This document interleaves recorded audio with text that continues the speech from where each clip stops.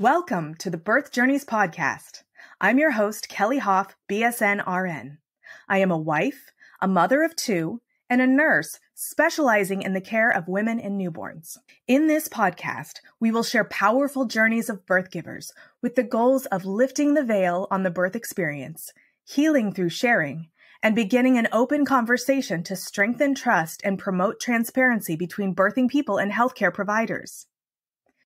Hello. Today I have with me Dr. Amy Loden. Dr. Loden is the mother of four, a board-certified physician specializing in internal medicine and lifestyle medicine, and a board-certified health and life coach. Dr. Loden is here today to share her birth story. You can connect with Dr. Loden at vitalitymwc.com. Dr. Loden, welcome, and thank you for joining me. Hi, Kelly. Thanks for having me. It's so good to be here. Yeah, it's good to see you again. I think it's been like 15 years. Right. Let's not advertise that too loudly, should we? We'll forget about that. Yeah. It was just yesterday. Oh, but it is good to see you and to catch up. And I really appreciate you inviting me here today to talk about birthing stories and the trauma that sometimes we carry with us emotionally, or the fears we may have going into a birth that hasn't happened yet. Yeah, absolutely. And I'm sure you have a lot of insight. Sadly, I do. My birth stories started with my daughter, who's now 10, and the pregnancy was fairly uncomplicated. I was working in the hospital full time, no real concerns. And what ended up happening was I had gestational diabetes and woke up one day and my glucose was 40, which is very bad. And we couldn't figure out why it was so low. It turns out my placenta was failing. So first it had caused resistance to glucose. And so my insulin levels were more higher than they needed to be. But then what ended up happening is it failed. And when it failed, there was concern that is it going to stop having blood flow to the baby? So of course, then I'm admitted immediately. And there's all the drama about, oh my gosh, the baby's not supposed to be here for 2 more weeks. And in the scope of things, coming 2 weeks early is not that big of a deal anymore, but it was certainly not what I had emotionally planned for. So I'm admitted on a Friday night, no big deal. Well, actually, I was really scared. It's like, I don't know what's going to happen. Even though I'm a doctor, I know what happens. I know part A has to come out of part B, but this is really scary. So we go in and Saturday, nothing's happening. I'm literally sitting on whatever those bouncy balls are in the hospital to help you birth. And my Pitocin's like at the max dose and I'm feeling nothing. Like, this is not good. So that was all day Saturday, all day Sunday. My mom finally flies in from rural Missouri where she's been. I'm living in New York City at the time. And she flies in. I'm like, yeah, this is day 4 and I have nothing. And I'm supposedly having this child that has no placenta working. This is not good. So my anxiety level had been through the roof by that time.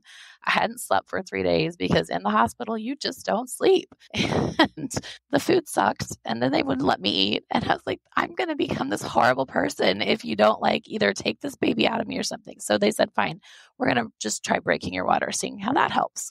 Well, that did make some contractions happen. That was a very nice awakening to what contractions felt like. And that was probably the most horrible 6 hours of my life until I figured out that, epidurals might be necessary and epidurals are okay. And you're not a terrible person if you use an epidural, which was really, for me, startling because even though I was a doctor and even though I knew all these medical things, I really went into the birth experience thinking, I'm not going to need an epidural. I'm going to do this naturally. I've got this, right? And when that water broke, I was like, oh, no, this is not working. So I'm doing the breathing. We're doing fine. They finally get the epidural. And then I started having a pain I shouldn't have had despite having an epidural. I was like, there is something wrong. And the doctor's like, oh, no, you're doing great. I was like, there is something wrong. I don't know what's wrong, but there's something wrong. My mom's there. She's like, you're fine. Just listen to the doctor, right? My husband's saying the same thing. And I'm in tears because I haven't eaten. I'm sleep deprived. I'm in pain.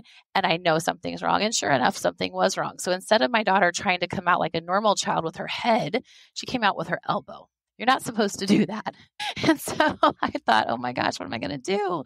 And so I'm looking at the OB and I was like, can you promise me that my child is going to have a normal arm, no shoulder dystocia if I let you deliver her vaginally? Because they're ready to go. And I was like, no, you promise me this can happen or we're doing a C-section. So I ended up with a C-section. It ended up being that the chief resident actually had to push my daughter back in through the vaginal canal while the OB pulled her out from the uterus. It was not cool. And then whether it was me, whether it was the event, I don't know. I couldn't connect with her. Like I could not emotionally bond with my child. I had looked forward to this child. I had everything ready for her. I was ready to have, be the mom of the year. And I just looked at her. I was like, I don't feel anything for my baby. This is not normal. I was trying to breastfeed, couldn't get it. It just wasn't connecting, struggled with that, went home, continued to struggle with it. Pediatricians telling me, formula is not poison. I'm like, breast is best, trying to do everything we learned in medical school and feeling like a total failure. And at the end of the time, it ended up that for her, breast wasn't best. She didn't like breastfeeding. I didn't like breastfeeding. And we ended up, she's a wonderful developed child now. She's everything I wanted my daughter to be and more, right? And there was so much in those moments, so much emotion, so much focus that the bigger picture got lost. And the bigger picture was, healthcare doesn't always do what we think it's going to do, but they're going to do their best to take care of you. And your doctors and your nurses, they may make mistakes. My doctor was wrong. There was something in my body that was not going right? And we knew this finally.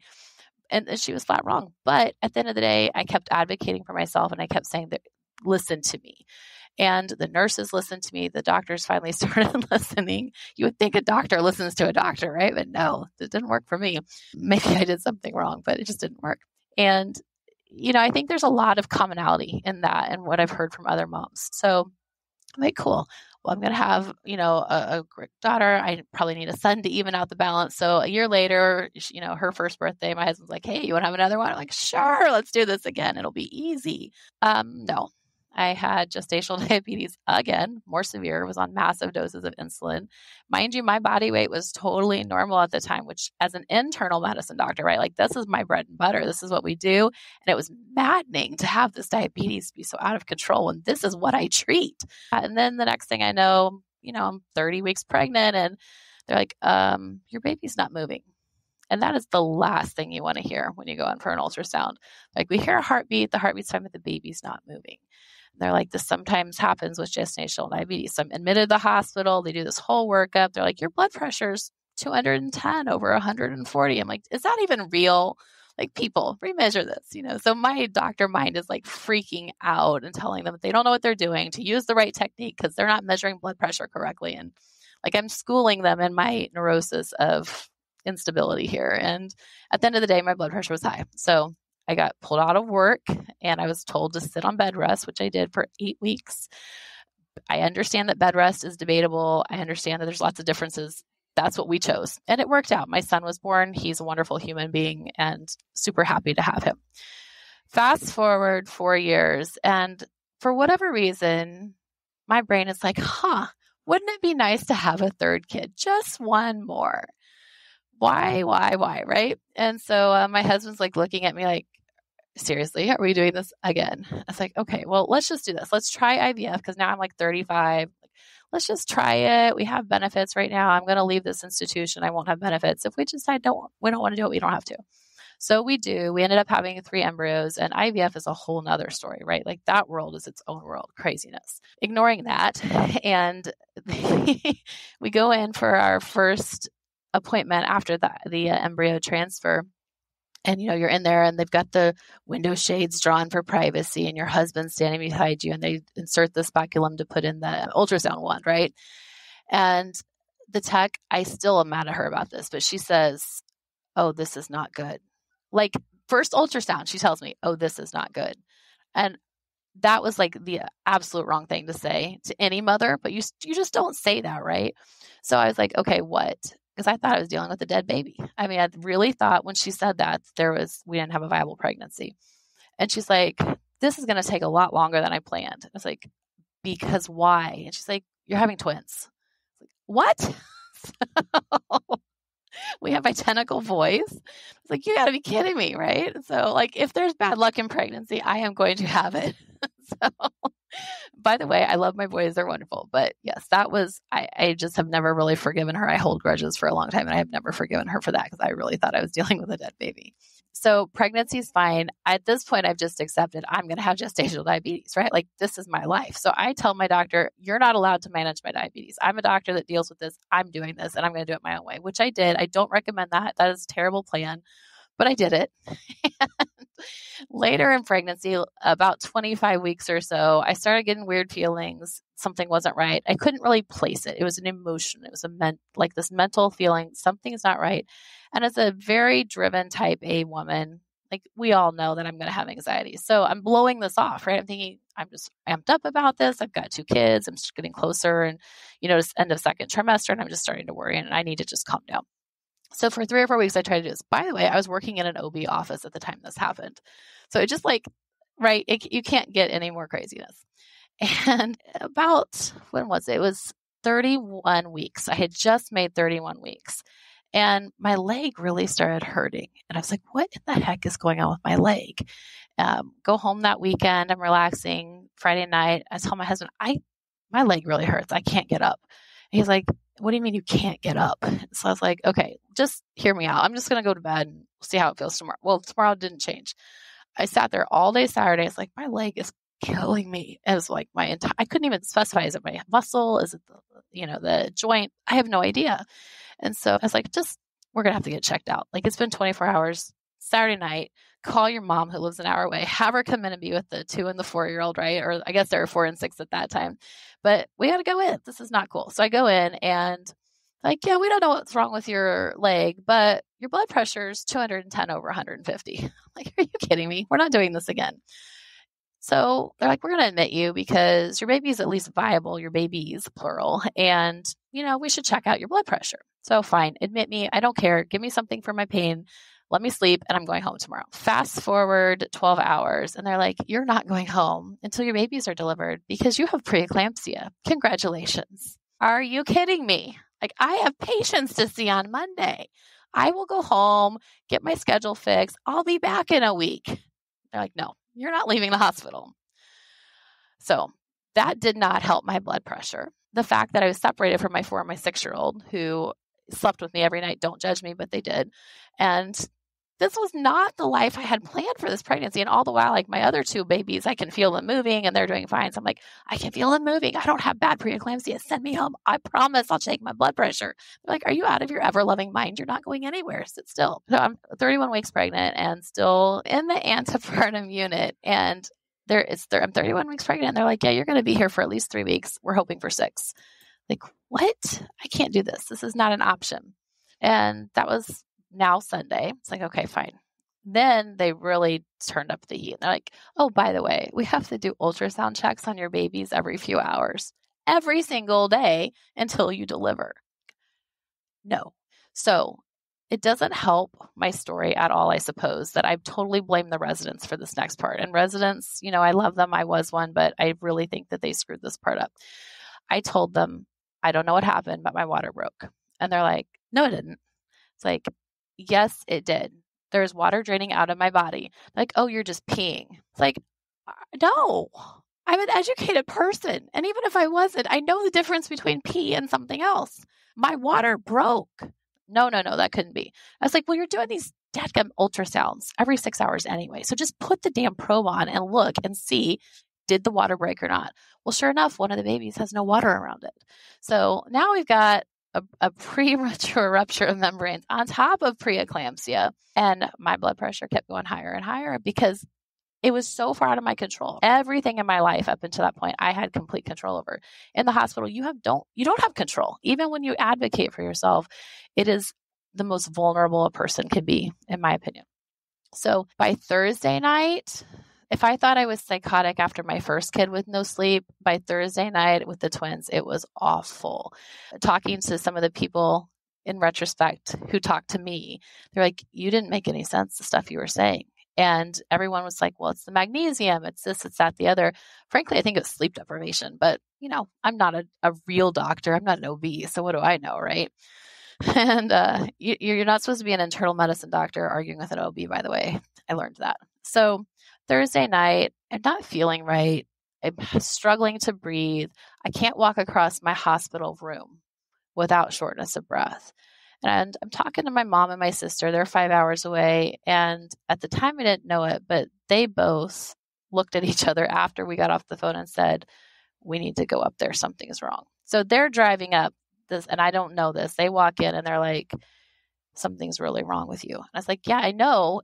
I'm in the hospital. That's what's wrong with me. These people are like not letting me treat this as an outpatient. I could take these medicines at home. I'm not even on an IV medicine. There's no reason to be home. Right. So again, I lost that argument, and I'm not very good at arguments, it might seem. The OB says, well, listen, I don't know why you're short of breath, but it's probably just because you're pregnant. I was like, no, please stop saying that. Please get me another doctor. And I actually demanded that. I was like, you're all fired. Something is not right here. You're not listening to me. You're telling me I'm peeing across the room when I'm walking across the room because I have a broken water. They get me the high-risk OBs. The high-risk OBs look over everything. They're like, why don't we just get a heart ultrasound and make sure that there's no problem with your heart? Well, you know how my story is going to end, right? Like, this is obviously going to be a problem. So I have heart failure. My heart is not working. Like, that is why I can't breathe. It's not a blood clot. It's not any of these other things that, supposedly I was going to have. No, my heart's just not beating. Like, that might be a problem. So that one they got my attention with. The high-risk OB comes in and she's like, you have to go to the operating room. It's like, no, give me some Lasix. I'm a medicine doctor. This is what I do. Just give me some Lasix. I'll be fine. We're going to keep these little kids cooking until it's longer along.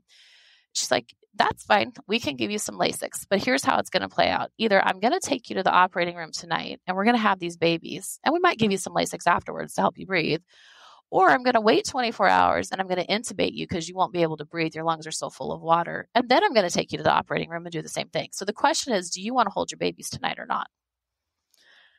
And I was like, well, you don't give me very many choices here, do you? So I went to the operating room that night and, looking at the pictures, I didn't think they were going to survive. They came out, they were blue. It turns out that's what they're supposed to be at 31 weeks, but as a non-OB doctor, I didn't remember that.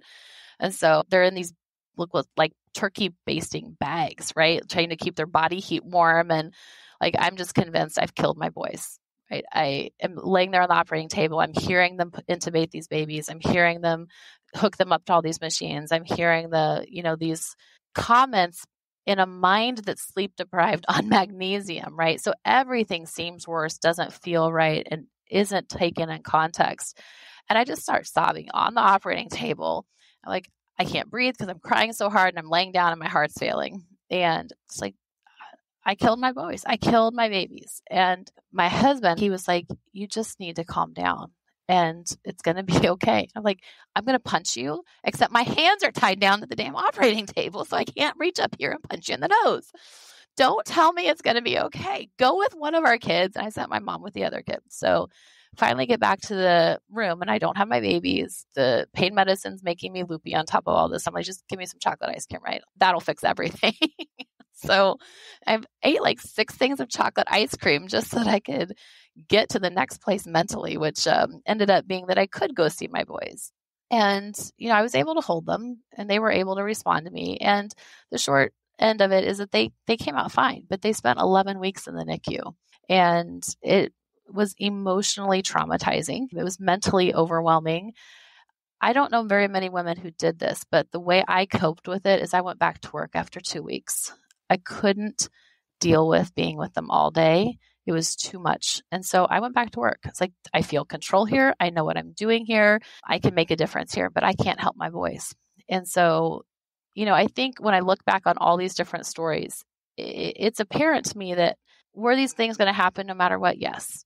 Am I fortunate that it happened to me as a doctor? Actually, I think it was, because now my entire career is focused on how do we prevent disease?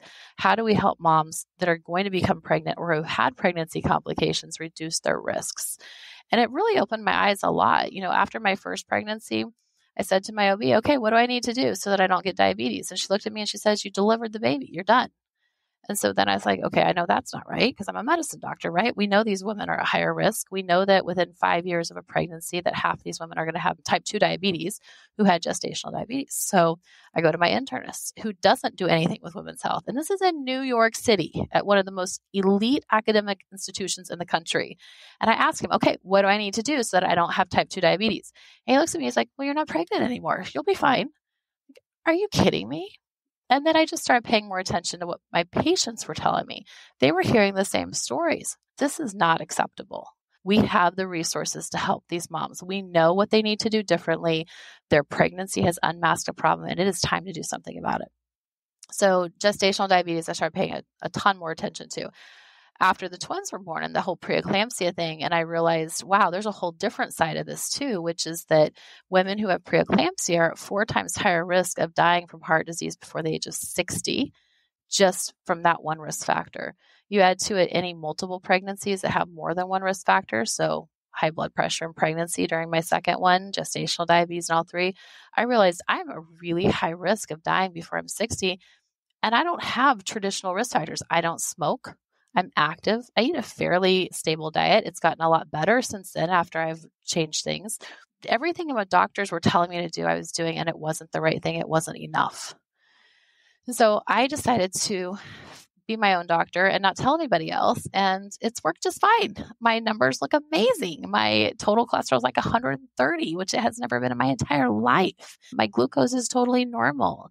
But it took a lot of intentional changes and it took a lot of awareness. And because I'm a physician and because I have training in internal medicine, I have a platform to tell women that there are choices, there are options, there are things you can control. And every one of my birth stories was about being out of control. And it was teaching, not just as a patient, how to navigate a broken healthcare system, but teaching as a person and as a mom how to make my world better, my kids' world better. Like all 4 of my kids have higher risk for diabetes just because I had gestational diabetes. I would love to have every pediatrician in the country tell that to every mom who had gestational diabetes. I guarantee you these moms would take different steps if they knew they had the risk. If they knew that they were going to die before they could see their grandchildren because they didn't change the risks for heart disease, there's not a sane, normal person in this world who wouldn't do something different. People don't know. And because they don't know, they can't change. The medical system is not telling them. We know in the literature it's there. There's so much clear evidence that it's there, and no one's telling these moms. So that's what I do. I spend my days working with moms, telling them, sometimes it's future moms, right? They're not even pregnant, but maybe they have PCOS. Maybe they are overweight. Maybe their mom has diabetes. But we're working on how do we intervene in a lifestyle mediated way, not a medication way, but how can we teach you the right things to do? What does a healthy diet even mean? What does it mean to be regularly active? Like all these things that you read about on these websites that are supposed to be telling and teaching us, they're not doing it in a way that makes it easy. It's not practical. Telling me to eat more fruits and vegetables means nothing if I don't know how to cook them, if I don't know how to prepare and store them so they're not wasting. It does nothing if I can't access them, if I can't afford them. So there has to be other conversations that are being had, not just, well, you want to lose a little weight, so why don't you, move more and eat less? That's nonsense. There's a reason it's not working, Right. Show me how. Exactly. And so that's what we do here at Vitality. We spend time working with people one-on-one, having much longer appointments, but really helping them, coaching them, showing them how to use food as medicine. And really, that's the whole crux of this. 80% of the problems that we experience, whether it's in these pregnancy type situations or as adults, the internal medicine problems I treat, 80% of them are related to diet, and people simply don't know. And that is unacceptable. So I digress, but thank you for listening to my story. I think that's really important because that was inspired. Like your complete career change was inspired by your pregnancy and what potentially could have been prevented or at the very least mitigated during your pregnancy. Correct. We don't know that we can completely stop the nature from happening, but you can mitigate those symptoms. Absolutely. You can do better when you know better. Exactly. And, some of the most rewarding things for me, I think of a woman who she had gestational diabetes in her first pregnancy, got pregnant again. I worked with her. I saw her every single week for second and third trimester. So we're talking, what is that, 20 something weeks? She didn't use insulin at all. She was well controlled with diet because someone could show her how. People tell me every day, I know what to do. I just need to do it. And that partly is true. We do need to do what we think we need to do. That's, healthy habits, but people really actually don't know what to do. I went to medical school and don't know, right? Yes, I totally get it because it's like we studied the stuff. Full disclosure, was at medical school at one point. It didn't amount to anything. But I studied again. I had to, when I went to nursing school, I studied it again. But still today, I have to sit down and if I have to do diabetic teaching, My gosh. I mean, it's a lot. It is a lot. For even if you're in the medical profession. And then it's not just teaching the carb counts and all that stuff. It's the hardest part is teaching how to do it. And you have to get into someone's lifestyle and get into their head and their habits and all of that to be able to even begin to make a difference in helping them make healthy choices. Correct. And so that's why I think it's just so fascinating that the path that you've gone on. I think it's amazing that you've been able to integrate medicine and the preventative part, and then also the mindset and health and life coaching and all of the stuff that you're doing. It's like, it's exactly what every doctor needs to do if they want to prevent disease. Right. But honestly, most doctors don't want to prevent disease. They want to treat disease. Or they don't know that they want to, because we don't learn to prevent disease. We don't. Necessarily. And that's one of the things I really admire about the nursing profession, actually. They do a wonderful job at teaching and education. One of the things I'd love to see improved in the medical system is, why is payment linked to treating a disease, prescribing a medication, and doing a test? Yeah. That's wrong. Right. It needs to be, how long are you spending with the patient and how much is the patient's impact changed because of that time. It needs to be, yes, I understand we have to do valuable work, but it needs to be things that have a measurable transformation. And not having gestational diabetes in a second or third pregnancy is a pretty good marker of that. Not having diabetes 5 years after your pregnancy, pretty good marker. But we have to be willing as a country to invest in long-term health. And right now we're not willing to do that. Are you pregnant and planning a hospital birth? You don't need a birth plan. You need a birth vision. In my opinion, birth plans set you up for failure. Yep, I said it. Hear me out before you turn off this podcast. You may think that by downloading a generic birth plan, it means you're in control. The truth is, it's not that simple. No one can control exactly how their birth will go. There are way too many variables. What every pregnant person wants is to walk into the hospital pregnant and to walk out with a healthy newborn in their arms. The journey in between is the murky part. It's hard to know what issues might come up that need to be addressed.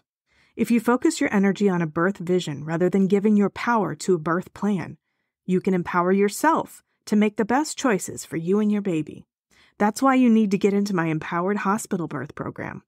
As a labor nurse and mindset coach, I can help guide you through the process of maintaining the calm autonomy that will help you achieve the birth vision you desire. In my Empowered Hospital Birth program, I will help you identify the source of anxiety you have surrounding hospital birth, fill in knowledge gaps to make sure that you are fully informed and confident, learn key phrases so you can better communicate with your medical team, emotionally process your fears so that they don't hold power over you. Go to kellyhoff.com/empowered to book a free 30-minute private birth vision call, where we will identify your top fears and must-haves and gain clarity on exactly how you want to feel in the birth space. That's KELLYHOF.com/empowered. I'm honored to be a part of your birth journey. Right. Yeah. Unfortunately, that's not where people are making money. No, follow the money. We have to pivot because we need to make people want that. Exactly. And then that's where the money's going to go. Exactly. Yeah. It's frustrating. Yeah. Even as nurses, I mean, then there's the whole okay, well, you're technically doing your job. So then we can decrease staffing and you can give you 2 patients or 3 patients. Right. Well, okay, how are we supposed to educate those patients? Because that's the main, we have to do the care plan. We have to do the education plan, all that stuff that we have to do in the charting and whatnot. But are we really doing it if you're taking away all our time and you're telling us to manage more patients? Come on. Yeah. That's not nursing. That's paperwork. It's not. Exactly. It's paperwork. And we want to be at the bedside helping people. And I think that's why we both are finding ways to pivot our career to cater to people that need information and need to figure out how to make lifestyle choices and where those resources are. Absolutely. I think that's amazing. It's fascinating too. If you think about, so you were joking earlier, we met 15 years ago, right? So the research that was coming out 15 years ago when we met is only now being applied in medical practice. I remember that. Right? Right. There's stuff that comes up and I'm like, I learned that 15 years ago. Why aren't we're not doing it? Yeah. Yeah. So I think the other side of this is people need to recognize that the healthcare system, yes, we all acknowledge it's broken, but what's particularly broken about it is we're practicing old medicine. And certainly one of the ways we've combated that here at Vitality is we actually created a distinct curriculum. So people can choose to work with us one-on-one. They can choose to work with a group. They can choose to just do a curriculum on their own. But we've taken the most evidence-based science and we update this regularly. And we say, all right, here's what we know now about nutrition. Here's what we now know about movement and sleep and stress. And when you start plugging in the latest science, it's shocking that people in real life get the same results as people in the studies. Who knew, right? Go figure. Right? So we've just decided to live 15 years in the future. I love it. It's so much more rewarding to see people take control of their life and to come off of medications and go into pregnancy healthier, even if they're done having babies. These moms, they'll come to me in their 40s and they have maybe 5, 10-year-olds and they'll be like, I'm having these horrible night sweats. And we're like, oh, geez, did you have a pregnancy problem? Yeah, I did. Well, there's a link there between menopause transitions and pregnancy. And no one's talking about this. And these moms are going into their 50s and then 60s and they're having heart attacks at 58, 62 because nobody did anything. And there's so much we can do. Wow. That's fascinating. There's one thing that you mentioned with your births, just briefly, because I think we have like 4 minutes. You're good. You mentioned that you had trouble because of the trauma bonding with your daughter. Yeah. And it sounds like there was a lot of trauma with the twins and you found your ability to feel somewhat in control or feel like you could do something to help by channeling it into going back to work, which I think is brilliant because you know yourself that well. And it's like, I'm going to focus on what I can control. Right. I just wonder, what steps did you take? Because I feel like you're probably bonded with your kids at this point. Yeah. So what did that journey look like for you? Yeah, that's a really interesting point. And I didn't mention, so my second child and then my twins, I was able to breastfeed them fine. And so there's a part of me that always questions, was all the pressure to breastfeed part of the bonding dysfunction? And was all of the either internal or perceived, I almost felt like a failure for not being able to breastfeed or bond with her. And so I think there was a little bit going into my second delivery and ultimately with the twins that I knew I needed to do something different. Now, my son, he breastfed for a year. He loved breastfeeding and it was no big deal. It's like it just was natural for him. So going into the twins, I was very encouraged. I was like, okay, I can do this. I can get all the bonding. I can get all these wonderful things that, happen with my son. My daughter doesn't predict it. It wasn't easy for those babies to breastfeed. They had a really hard time. And you have to think too, like the suck reflex, all the things that they have to successfully breastfeed, they were developing outside of me when it should have developed inside, right? And so I was able, thankfully, to have a little bit of perspective to know what good breastfeeding was and good bonding felt like through breastfeeding because of my son. And so I was able to stick with it with the boys. I didn't feel as emotionally disconnected as I did with my daughter, but I did not feel as emotionally connected to them until I was home with them and I knew they were going to live. I constantly worried in the ICU, were they going to die? You hear these horrible stories and I was like, everything that went wrong could have gone wrong in my life, except I was alive. I guess I shouldn't say that. There's a lot that went right. I stayed alive. Yeah. But, and they did. But there was a constant fear and a constant nagging of, are they going to survive the NICU? Are they going to grow? And every little thing was a new thing. And 11 weeks after 31 weeks means they were really going home at 42 weeks. That means that most of your listeners' babies went home before my twins did. And that was, the bonding for me with them was different than it was. And perhaps it is with all children, right? Every child, maybe you'd bond with differently, but for them, it wasn't until I got home and I was holding them and I was regularly caring for them and it was 24/7. In the NICU, the nurses did a lot of that, partly my decision because I chose to work, partly because I couldn't be there 24/7 even if I hadn't chose to work. I needed to take care of my husband, myself, and my other 2 children.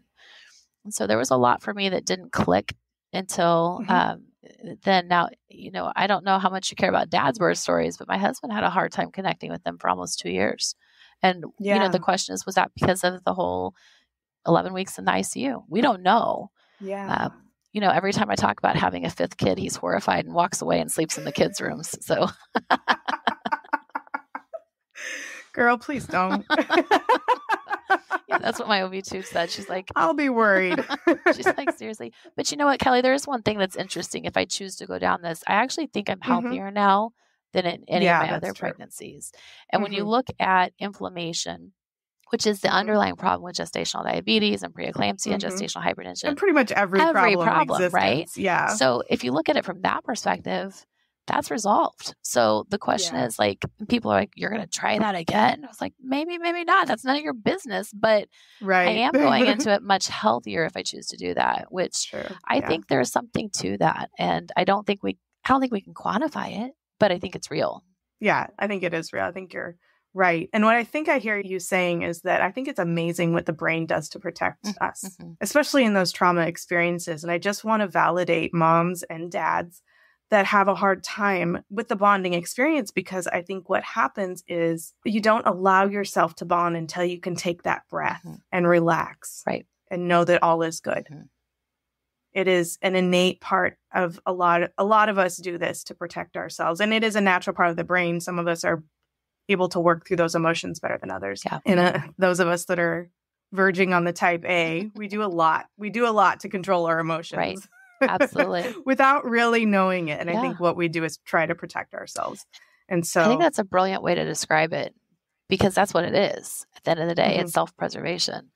The brain seeks pleasure, it avoids pain, and it tries to preserve itself, which, from an evolutionary standpoint makes some sense.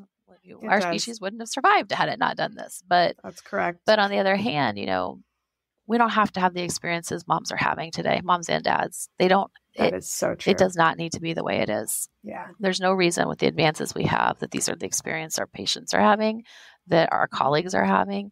Because you think too, what's the traumatic experience on the side of the OB or the nurse that's delivering and has seen a traumatic birth?